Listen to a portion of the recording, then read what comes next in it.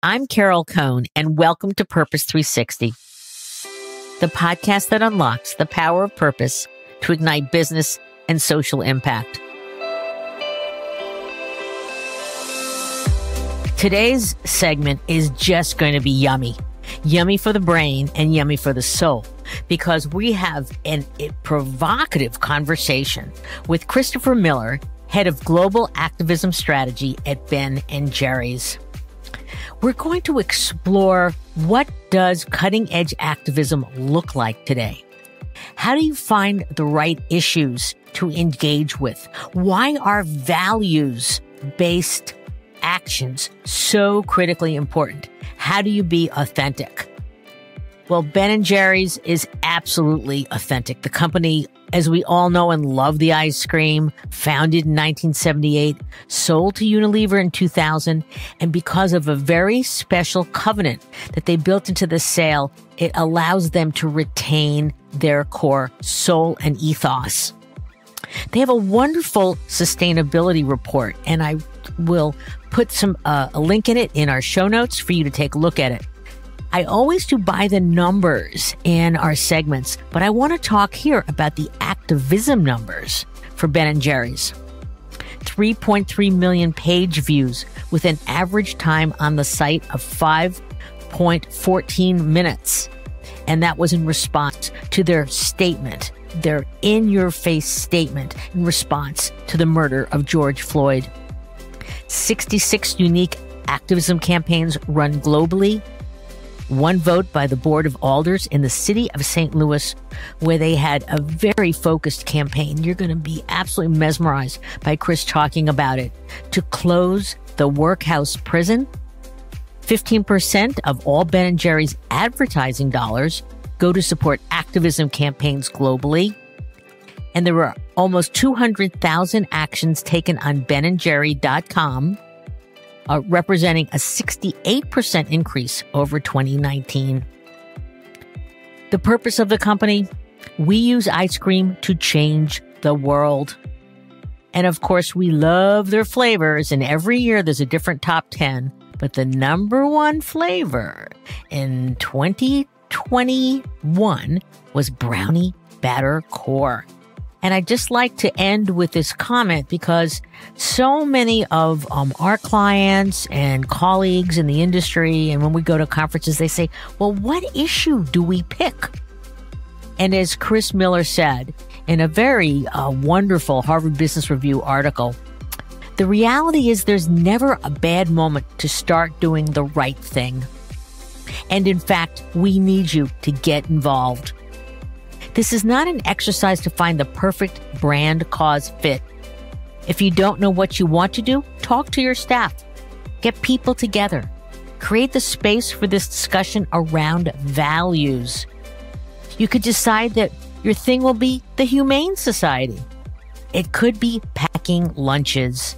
It can be anything. What it can't be is nothing. So join me with this discussion on activism with Chris Miller from Ben & Jerry's. So Chris, welcome to the show. Thanks, Carol. It's really great to be here. So Chris, I have to be very candid, is that I am basically a peer to Ben & Jerry. Hung out with them in the earliest days when we were all members of the Social Venture Network. And I can remember being across the table from them. They're so funny. And, you know, Anita Roddick's in the group, and you've got Gary Hirschberg and Jeffrey Hollander, who I know that you were at Seventh Generation for a while. I guess Jeff was gone by then.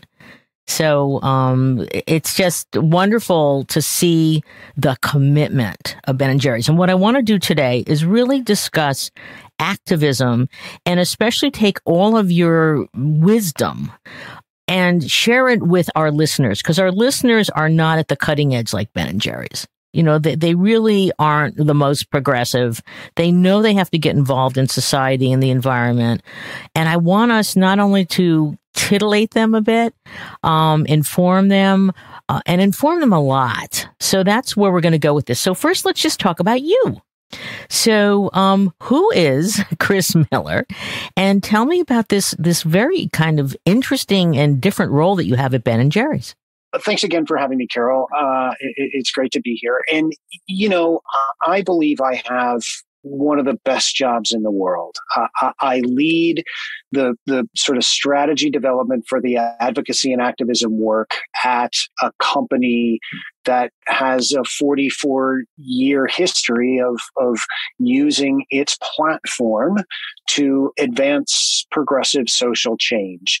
As you noted, and you go back, way back with Ben and Jerry and a number of, Anita and Jeffrey, those who really rode the first wave of corporate social responsibility, right? They were doing this. They sort of pioneered it. Absolutely. A business model that didn't exist prior to them sort of rethinking the role of business.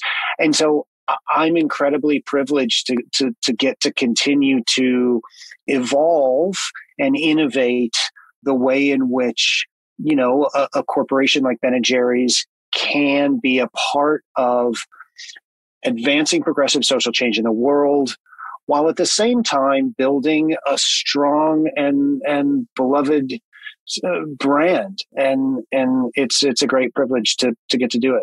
And talk a little bit about your background, because it's not your traditional, it's not a comms background per se. You've got an advocacy background. So just anybody who's listening, they go, boy, I want that job.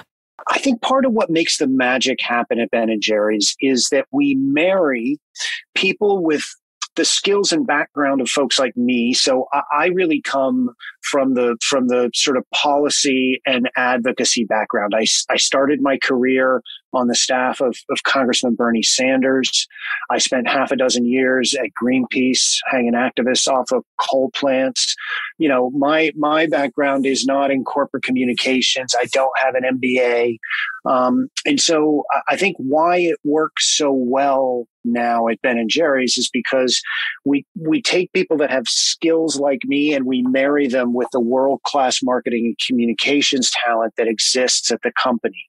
Those two things together create, I think, the authenticity, the credibility that we have in doing this work.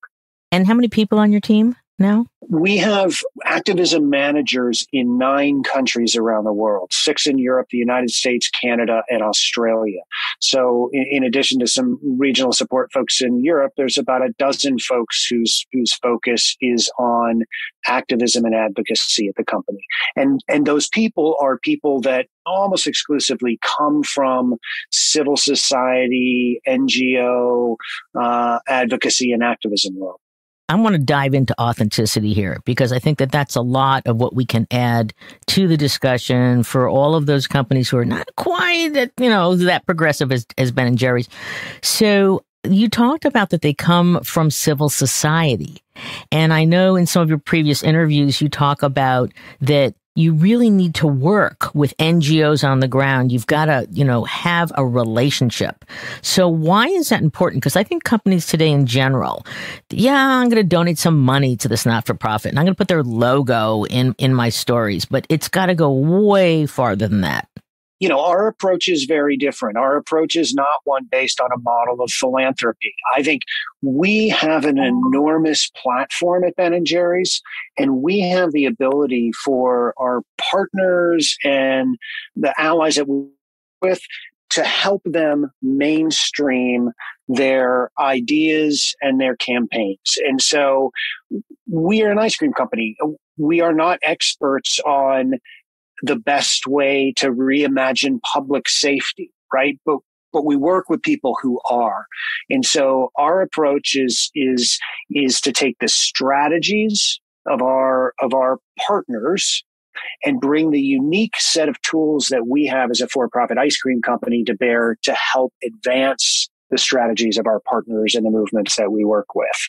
And so, and I believe that there is exponentially more value to our partners in that kind of relationship than simply a philanthropic one, because we have access to resources and skills that our civil society partners just wouldn't have access to.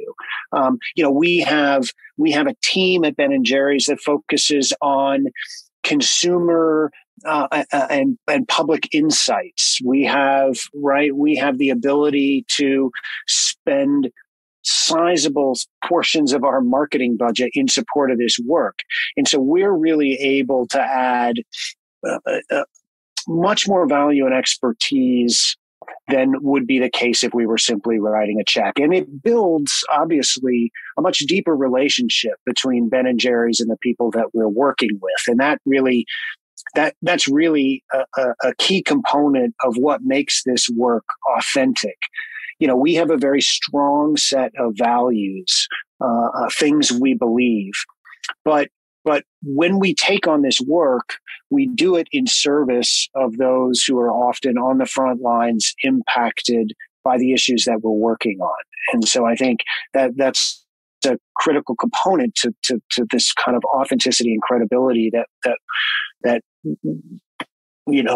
accrues to the work that we do. And you talk a lot in your reporting about systemic change.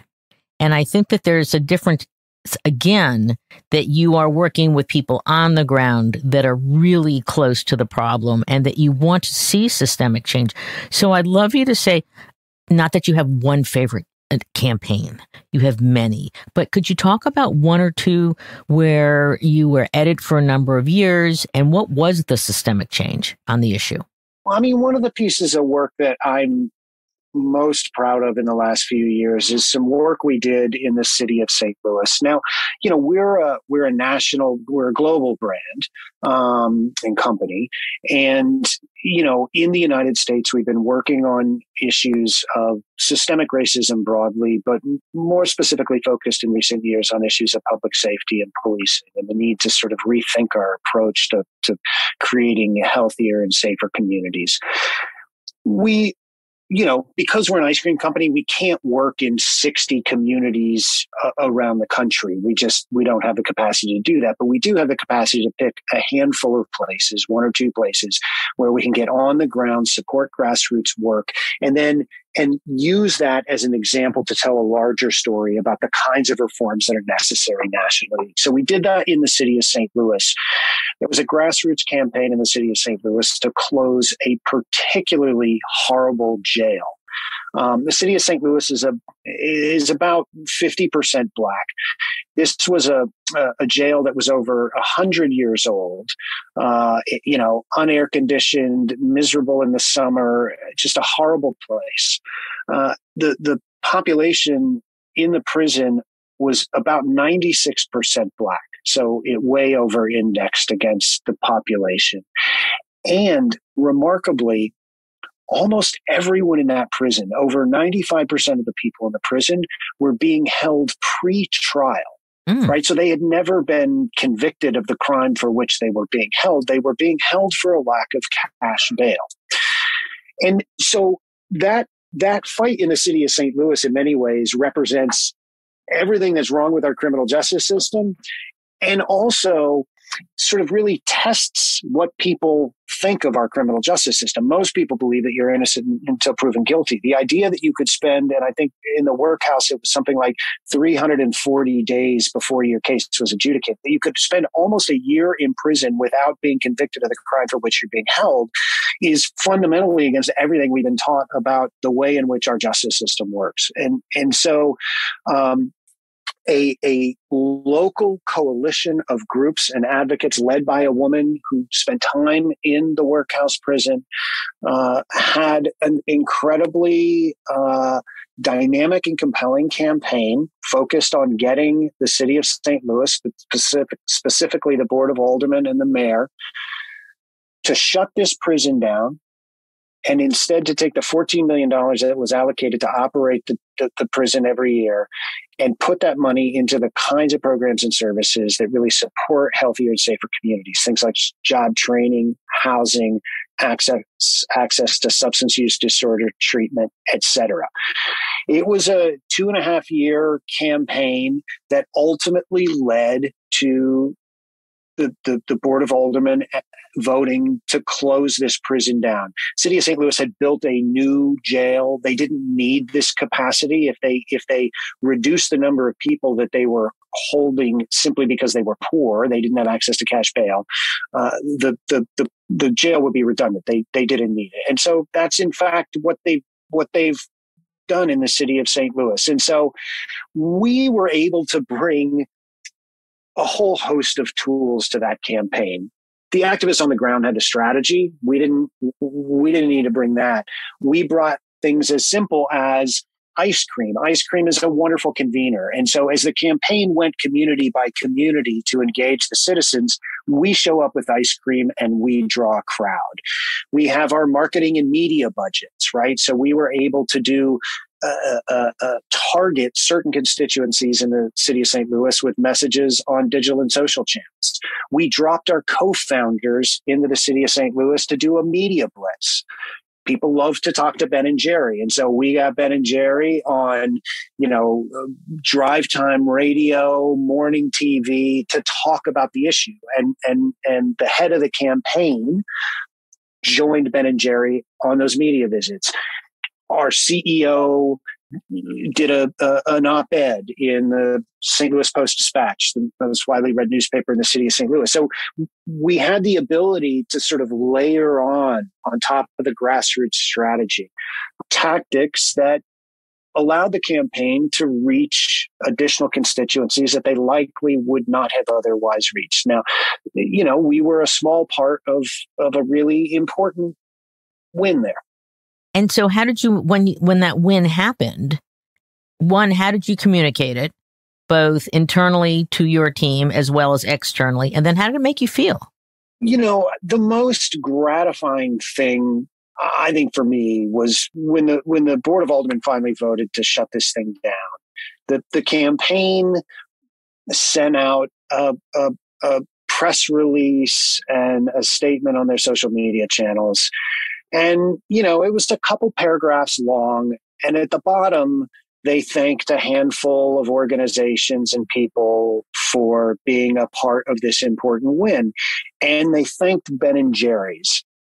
Seeing, this global ice cream company, the fact that these activists were willing to, publicly align themselves and thank us for the work that we did was extraordinarily gratifying. We had the opportunity to have the head of the campaign and as speak to employees on a couple of occasions. So folks inside the company were very familiar with the work that we were doing there and the people involved. So I think, folks internally took a lot of pride and ultimately, seeing this win. And we then also communicated publicly with our fans on our digital and social channels to celebrate the win and really to show and highlight the power of this kind of grassroots organizing and campaigning that can win real tangible victories that make a real difference in people's lives and really to see what happened in the city of St. Louis as a model for other communities around the country.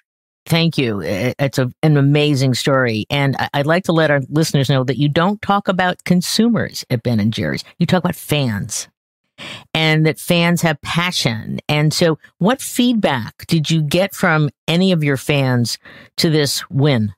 Our fans respond incredibly well to the kind of content that we create around these campaigns. I think it's, so often in business school, and I know this because of the colleagues that I work with, the sort of standard operating procedure around brands is this idea that you should have a sort of single value proposition, right? That you focus on one thing and you hammer that one thing across everything you do. What's great about Ben and Jerry's is we're not one thing. We're like a person. We're multifaceted. Mm-hmm. We are Stephen Colbert and Jimmy Fallon. We're, Colin Kaepernick and Fish and Cherry Garcia. And we're for reforming our approach to public safety and for, tackling climate change in a way that ensures that the most marginalized, you don't pay the heaviest price. We're all of these things. And so I think that's part of what attracts people to the brand. We're fun, we're whimsical, and we're very serious. And so, what I know is that if you look at the way in which people interact with us on our digital and social channels versus our competitors, we are something like 16, 18% of all content on social media in the ice cream category.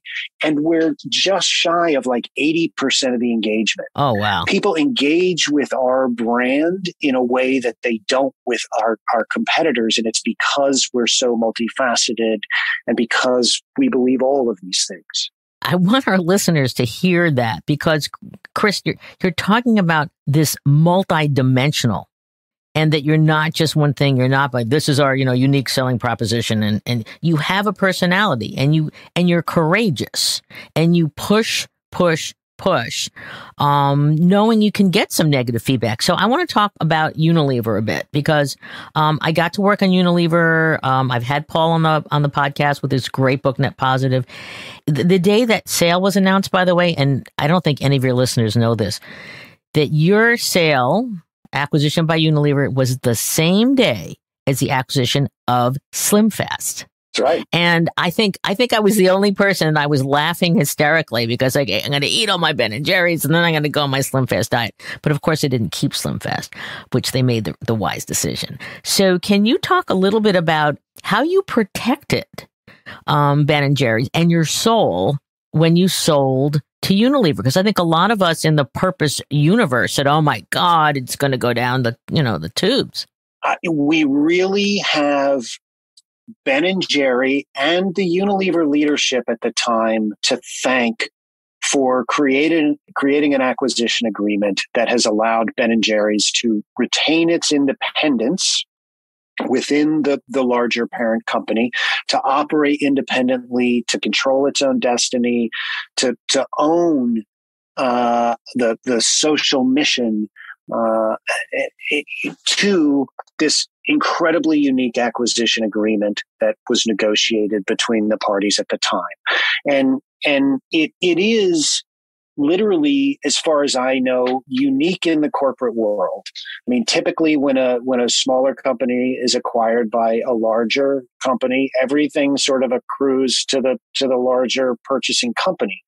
In this case, all the financial and fiduciary responsibility for Ben and Jerry's went to Unilever. However, the company was public and had a board of directors, and that board of directors was retained. And to this day, that independent board of directors has legal authority over the company's social mission and its brand integrity. And that is the magic that has allowed Ben and Jerry's to pursue its independent social mission, to do the advocacy and activism work, and frankly, to flourish as a business.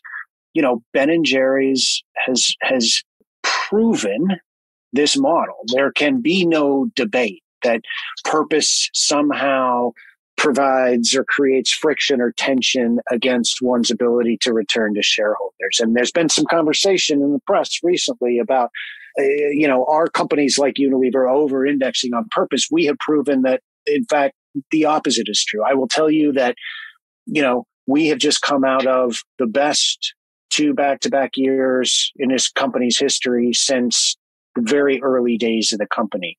Let there be no mistake that one can pursue a purpose, one can be a part of advancing sustainability, advancing social justice, while at the same time building a very strong and profitable business. There's no conflict there. I want to talk a little bit about your candor as a company. And in your, you call it your SEER report, your social responsibility report, you really have sections in there. For example, because the makeup of your employee base, especially in Burlington, Vermont, is mostly white. And so you really drill down into, you put teams together, you brought in experts to look at racial equity. And can you just talk a little bit about it? Because the transparency that you put into the SEER report, I think, was very refreshing. And it said, this is where we're weak. these are what our goals that we're going to try and solve for. So can you talk maybe about the race area? Because you did it, not just that area, you did other areas as well. This is something I really learned from, I did at my time at Seven Generation work with Jeffrey. Jeffrey was still at the company when I was there. Jeffrey is known for this sort of commitment to radical transparency. Right. I mean, I would listen to Jeffrey talk, and he would spend 75 to 85% of his time talking about Seventh Generation, talking about where Seventh Generation was screwing it up, getting it wrong, not meeting its goals, right? And I think people really gravitated to it. I think that level of corporate transparency that says, here's what we're trying to do, here's where we're getting it right, and here's where it's not going so well, provides a sense of sort of honesty. I think, if all you do is tell people how great you are, I think people smell it a mile away, right? I mean, because nobody's perfect, no company's perfect. And I think it creates some level of trust when you're willing to talk about not just where you're nailing it, but where you're not. So, to your point on this issue of equity, Ben & Jerry's for years, really our co-founders have been committed to issues of kind of social and racial justice. I think as we begun to work more on these issues as a part of our kind of day-to-day advocacy and social mission, to your point, our company is headquartered in the second whitest state in the country, and our employee base, frankly, reflects the community in which it sits. And so, we have gone about very strategically over the last few years working to change that. And it will require a significant change in the ways of working, which are underway. And so, thinking strategically about how do we build a more diverse franchise base? How do we think about an employee base outside of Vermont? How do we bring talent to the company, but not necessarily require them to be sitting at the corporate headquarters? And certainly, we've all come to understand that, Zoom and Microsoft Teams, we can operate our businesses pretty darn efficiently without us all being in the same building 5 days a week. And we've brought people onto the leadership team at the company to spearhead the equity work. So we've shook up the leadership team a little bit to help us more quickly bring this part of our values more squarely into the way in which the business is being operated. Which is great. And I also love the fact that you actually drill down into helping scoop shop owners and helping them with financing and perhaps education so that you can have a more equitable, if you call them franchisees, and you're saying yes, so that they're part of your system. So I think that, again, just, drilling down into some of the things that are authentic to you, your policies, in addition to the external, I think that's wonderful alignment. Just for a little break on levity here, I want to ask you, what's your favorite flavor?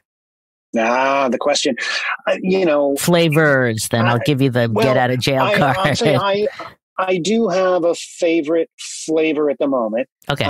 It changes, as flavors come and go. It's an unsung hero in the Ben & Jerry's flavor portfolio. It's called Vanilla Caramel Fudge. And Ben & Jerry's is known for super chunky flavors. Vanilla Caramel Fudge is one of the few smooth flavors. So it's just a vanilla ice cream with a caramel and fudge swirl. And it's super creamy and it's really delicious. And it's a flavor I think that, is underappreciated. And I love the fact that every year you put out a list of the top 10 flavors, which is great. And actually, there's a flavor that's kind of pays homage to me because I'm Carol Cone, C-O-N-E, and you have the Americone Dream that you developed with Stephen Colbert. That's right.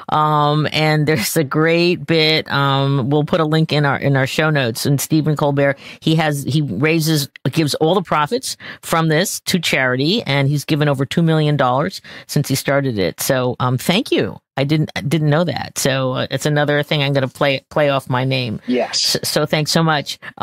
Getting back to a little more serious discussion.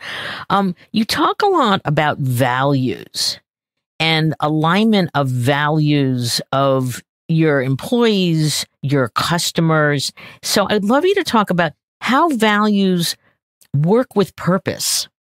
And is it the purpose leads and then the values follow, or the purpose is built off of? So how does that work? The values that Ben & Jerry's holds are the company values, and they are very much rooted in the things that our co-founders believe and the values of our co-founders. And so our values are not a function of polling or focus grouping employees. Our values are not somehow connected to our product proposition, nor are they values that we believe necessarily are in common with our consumers, right? Our values are essentially the values of our co-founders. And in the book Double Dip, which Ben & Jerry wrote years ago about sort of founding the company, they tell a story about how sort of 3 years into running the business, they almost sold the company. They started this little ice cream shop in a dilapidated dilapidated gas station. They did it because they like to hang out together and they like to eat. And they had a great time initially and had some really good success in the first few years. But sort of year 3, they were spending a lot of time doing things they didn't love doing. They were distributing ice cream around the state. They were hiring, firing, ordering ingredients. They kind of weren't doing the fun stuff. And so Ben told this sort of mentor that he had, Maurice, a restaurateur in Southern Vermont, that he and Jerry were thinking about selling the business. And Maurice said, "You can't sell this business. This is your baby. You guys are, you're killing it. And it's a great product." And Maurice said to Ben, "If you don't like the way businesses are run and you don't like what you're doing, change the way you run your business." And that was the moment that Ben sort of says Eureka. he landed on what the purpose of Ben & Jerry's was. And it was to see whether one could build a successful company that could be an agent of progressive social change. So what I would say is the purpose that Ben defined all these years ago is the purpose of Ben & Jerry's is to be advocates for progressive social change in the world. And that the values that the company has are the values that we pursue in order to make change in the world. Our values define the kinds of issues we work on and the groups we work with, et cetera. And so I think the purpose is about making change, not in one place, but just being an agent of change. And the values are perhaps the guardrails that help us achieve that. Thank you. Because I think there's a lot of confusion in the marketplace. And so that was very well stated. And just one point, if I can, Carol, I think what's important, I think what people can agree or disagree with a position that we hold. We believe strongly in, a woman's right to choose and to access reproductive health, right? We believe that the current system of policing and public safety disproportionately impact and harm communities of color. And we believe that, we ought to spend less on cops and more on other programs and services, right? And it's okay if people don't agree with us on those issues. But we believe in those things because they're rooted in these values that are so important to the company. And so while people may agree or disagree on those issues, it's hard for them to challenge the reason why we do it. And that's because we have these firmly held beliefs. They're our beliefs. They're not someone else's beliefs. They're not our consumers' beliefs. And I think that is a critical part, again, of the authenticity that we have on these things. It's hard to claim that we're just doing this stuff to sell more ice cream, because we have a set of values that the work is rooted in, and we have a long history of kind of centering those values at the heart of the company. So if you're a company that doesn't have a Ben & Jerry, the big founder story, and by the way, I have to tell our listeners that if you listen to the Ben & Jerry's and lots of great podcasts, the fact that we would have been talking about bagels if they had had enough money to buy some bagel baking equipment. But cheaper to make ice cream. It was cheaper to make ice cream, and they spent like $5 on a correspondence course with the SBA. So it's just a very funny, jovial, great story that just became an amazing movement of authenticity.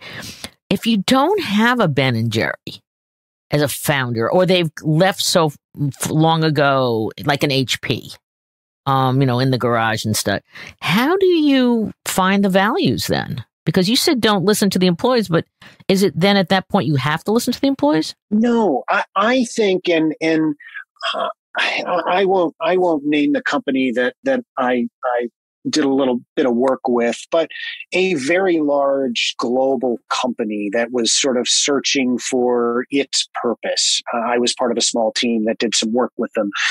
And there is a story to every company and every brand, right? It's there. These companies and brands are started by people who believe something. I mean, even going back to Unilever's founding in Port Sunlight in the UK, where the founder created this community and he invested in the lives and livelihoods of the employees because he felt so strongly about the health and safety of the people working at the company. So I think there is a story to every company that's rooted in something, some belief or some core value. And I think the job to be done is to unearth that and to bring that to light. And that can help define you. It's important that, that purpose or the values of a company are rooted in something real, not contrived or made up or appropriated from your consumer base because you think that's going to, be a selling strategy. I think that's the most important thing. Root it in something real. And I think it's there. I mean, I love that Mars, the Mars family kind of had principles, but they finally decided they were going to sit there and determine their purpose. And they came up with something that was so profound, which is, the world we want tomorrow is how we do business today. Boy, that states it. And, when COVID hit, were they going to let people go or not? So I love your point about it's there. You have to unearth it. And sometimes it's just a lot of work, but it's worthwhile. It's great work. It's great. It's wonderful work. And then you see, unleashing the purpose within the company and it's extraordinary. Can you talk a little bit about some of your new campaigns? If change is brewing, you made a huge declaration, after George Floyd, and you say the lynching of George Floyd, which I think is really interesting language. You're very precise in your language at Ben & Jerry's, but we must dismantle white supremacy. So you've got some really in-your-face campaigns. And so can you illuminate for the larger companies that might not go quite to that level, but, again, what you could share that you learned from there that they could learn in their own activism campaigns? If you take that statement that we released in the wake of the murder of George Floyd, it was the most widely read and shared piece of corporate communications in the company's history, right? And it was held up as sort of not just a statement that resonated from a company, but just something that resonated with people broadly. And I think the key to it was that, to your point, we used very clear language. We sort of spoke a bit of truth to power. We both, talked about what had happened, but also the kinds of policies that were needed to kind of address this and prevent this kind of thing from happening in the future. When you contrast what we did with a number of other companies and organizations, I don't want to be too harsh, but, the NFL was roundly criticized for putting a statement out that didn't even mention the word racism in the context of what had happened to George Floyd. And I think where companies get it wrong and where companies find themselves in a bit of trouble is when they try and negotiate a sort of messy, non-controversial, mushy middle, right? Mushy middle. I wanted to bring up mushy middle. Yeah. We want to say something, but we don't want to say anything that sort of upsets people. So we're going to try and thread a needle here. And that's typically where it goes wrong. I mean, it is true that we have a number of people who disagree with our point of view, and we hear from them. They call us, they email us, they comment on our social media channels. And I think if there weren't people that disagreed with something we said, I think we probably wouldn't be saying something that was very important. And so, I think part of doing this is having the courage to say things that you believe to be true about the world, and to do it in a way that's unafraid of those who will disagree with you. And I think we are fortunate to have a leadership team at Ben & Jerry's, to have a culture that is willing to deal with the pushback that comes from having strong beliefs about the world, whether it's the statement in response to the murder of George Floyd, or as you talked about, our current work around public safety and policing. We launched a flavor called Change is Brewing, and we really have used the flavor as a platform to talk about a landmark piece of legislation called the People's Response Act that would essentially create a public health lens on the issue of public safety, really understanding that public safety really is a function of public health, and that we need to make investments in public health in order to create safer communities. And so, there are many who have come at us and said, well, you're just anti-police. And I think, that is obviously not the case. This is about public safety, not about police. But I think, understanding that is the price of being advocates for change in the world, is that there are going to be folks that are going to disagree with you, and they're going to let you know. Yeah. You call them purpose pints, which I think is great. How do you decide on which issues you will create a flavor?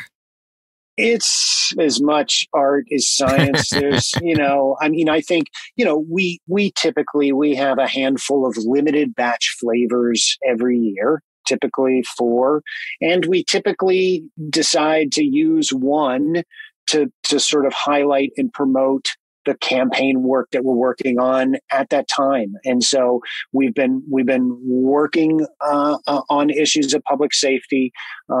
We partnered up with Congresswoman Cori Bush from the city of St. Louis, who introduced the People's Response Act.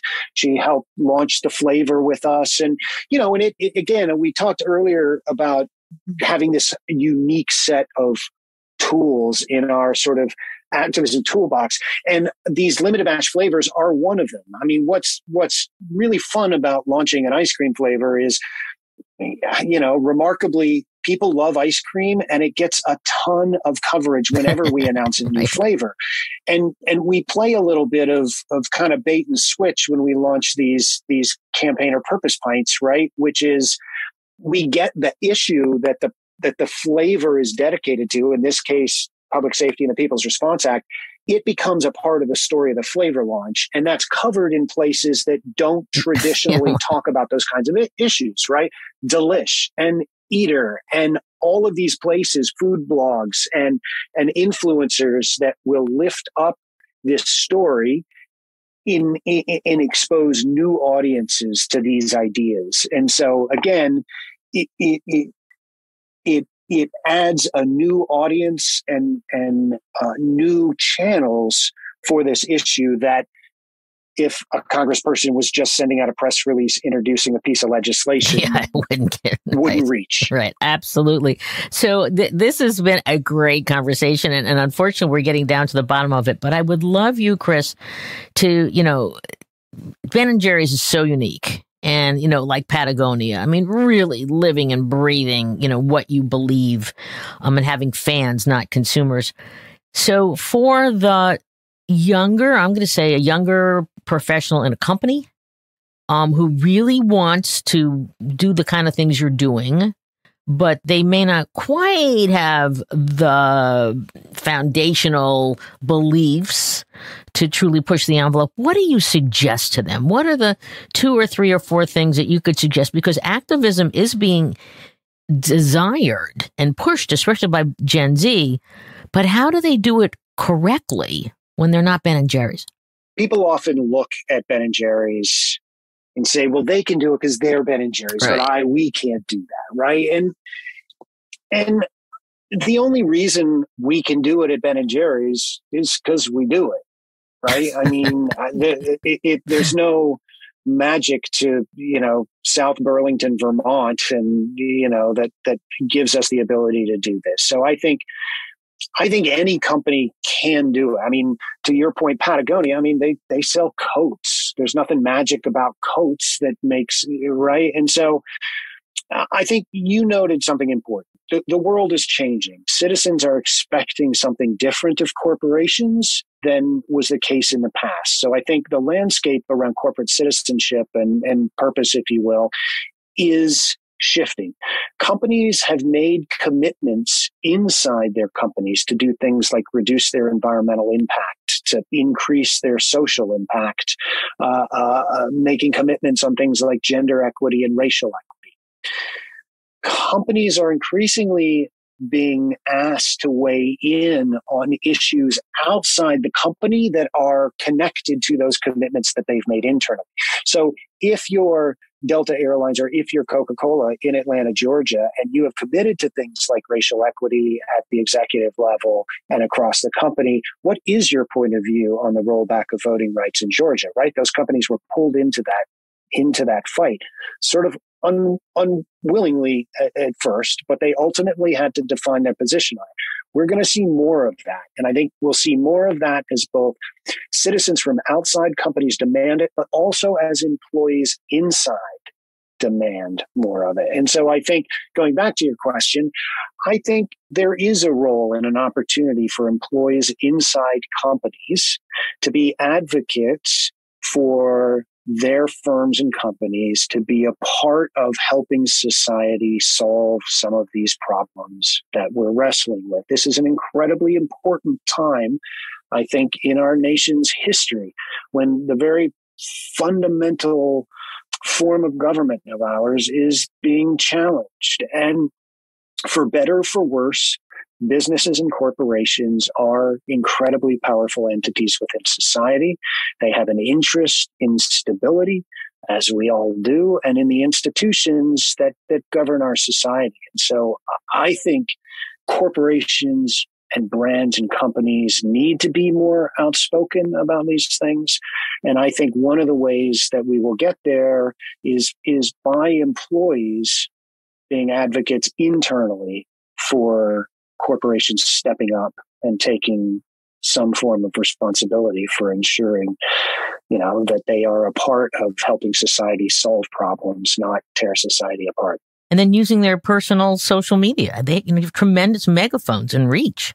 Huge platform, right? And at a time when, people's opinion of policymakers and elected officials is in the toilet, people have a strong affinity and relationship with the companies and brands that they care about. And so that's an opportunity. That's an opportunity for those companies and brands to do more than just talk to people about a product or service transaction, right? And it goes back to the insight Ben had so many years ago, right? Which was the strongest bonds that you can create with your consumers, your fans, is around a shared set of values. It's not just around pulling a pint of ice cream out of a freezer case, right? It's about building relationships with people around a shared set of values. And that's what this kind of work does when you do it right. It both creates impact in the world and it creates a bond between your company and your consumers and fans. I think on that, Chris, that's just such great wisdom. And we could go for hours. So maybe I'll invite you back in about a year, because I'd love to have you back and just talk about some additional campaigns. I want all of our listeners to be more courageous, as Chris said. And, you don't have to have every single, dare I say, consumers. If you evolve to fans, they will be more loyal. They will probably eat or use more of your wonderful products. And they're going to tell your stories. In this world of communications, everybody goes, ads don't do it anymore. It's about the real story. So I'm going to give you the last word, because I always like to give the last word in closing to our guest. I think you nailed it, Carol. Be courageous. Have the courage to take this work on, build it, and they will come. It's been great to chat with you, Carol. Oh, no, it's just wonderful. And I just want to thank Chris Miller for joining us today with a storied brand. I've learned so much even more and I will still, now I've added all this incredible patina around my vision of talking with Ben and Jerry's in the early days. And keep up the great work. And you are an incredible role model for so many in companies. I think we're going to see a lot more people in roles of activism. And I also love the point that you said, reach out and work with people on the ground, civil society, NGOs. They are closest enough to the issue. And then, be brave. So thank you, Chris Miller. And we're going to put some wonderful connections in the show notes. And of course, since my name is Carol Cohn, it's just been a special little segment for me. So thank you very much. And we're going to keep an eye on all the great work that Ben and Jerry's is doing. So thank you. Thanks, Carol. So to our listeners, please go to the places that you listen to your podcasts, and I trust you're going to love them, as we're getting great feedback, and give us lots of 5 stars, because we want to rise up in the pantheon of business podcasts, because purpose is no longer just for a small sliver in an organization today. It's for every employee, every person in leadership, every up and coming student and practitioner, and NGO and community engagement member. We have to work together to, dare I say, and here's my political views, save our democracy. And whether it's, one brief, volunteerism moment or really speaking out, but please take part, engage, because only in that way will we have a better world. So welcome and thank you from all of our fans from Purpose 360. And thank you, Chris Miller, again.